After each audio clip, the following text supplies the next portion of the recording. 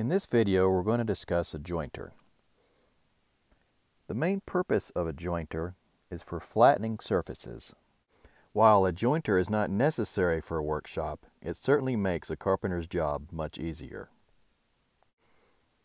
The basic components of a jointer include an infeed table, which is adjustable up and down,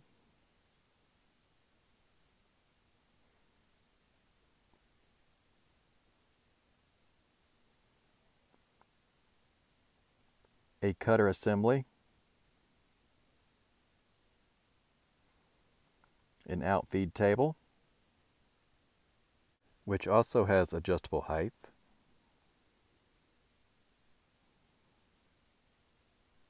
a chip exhaust, a fence that can be adjusted for different bevels and can also be slid forward and backwards.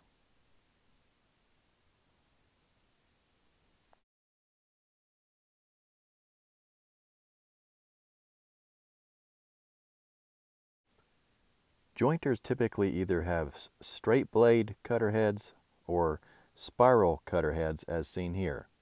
This particular model has 40 indexable carbide cutters. One advantage of this type of cutters, when they become dull, you can loosen the screws and rotate the cutters 90 degrees for a fresh, sharp edge.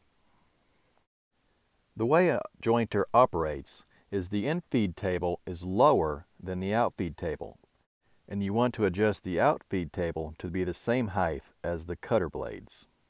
Depending on personal preference, you can adjust the infeed table to take off as much material as you want. In this example, I have my infeed table set at 1/32 of an inch, which means every time a board passes through, the cutters are going to remove 1/32 of an inch from the board. For example, as this board passes over the cutter head, it's going to remove material from the high spots of the board, creating a flat surface. Once you have completely flattened that surface, you can then apply it against the fence, running the board through the cutter again to create a 90-degree surface on the edge. Therefore, when you're setting up your fence, you want to make sure that it is exactly 90 degrees to your infeed and your outfeed table.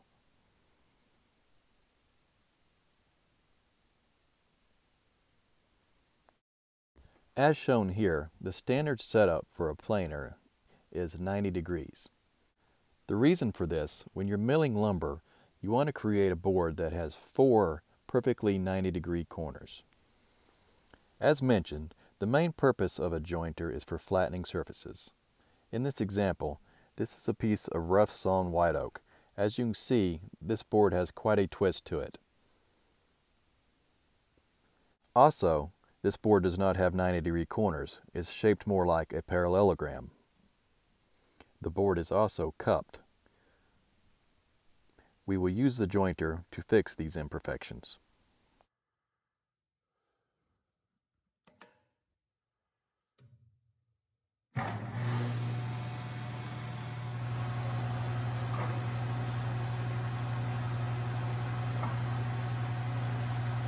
When operating a jointer, it is always a must to use push blocks or push sticks to move the material over the cutter heads.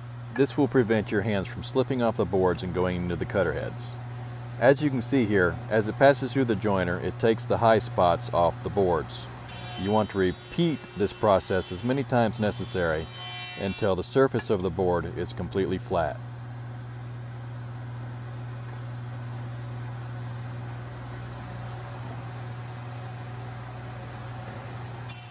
One of the key rules of thumb is that you want to make sure you apply firm pressure to the board as it's entering the outfeed table to keep a nice flat surface through the cutter head.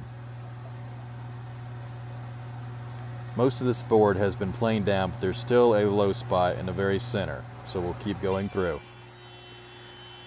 You can usually tell by the sound of the machine that it's doing a solid cut when you have finally made the final pass, as seen here.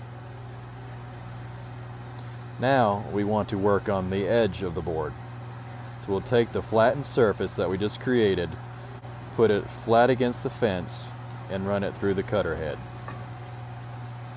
As you can see, this edge is going to require a lot of work, so it'll probably take several passes through the cutter head.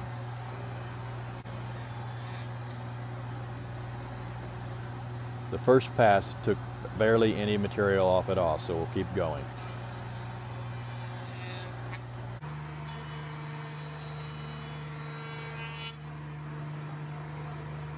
At this point, we still have a few low spots, so we're going to want to keep running it through until we get a completely flat surface.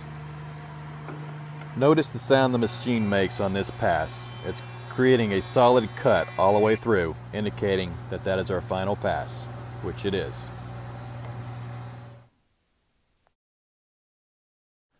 Now we can look at the 90-degree surfaces we made and check them to make sure they are accurate. With this little 90-degree square, you can see that our board is now a perfect 90-degree edge.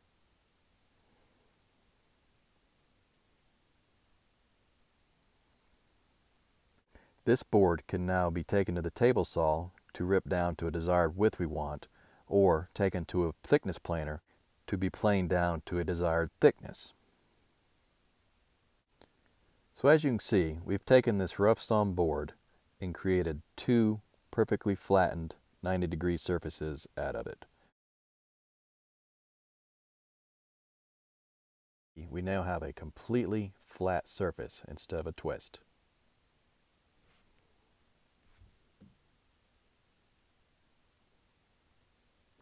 Thank you for watching.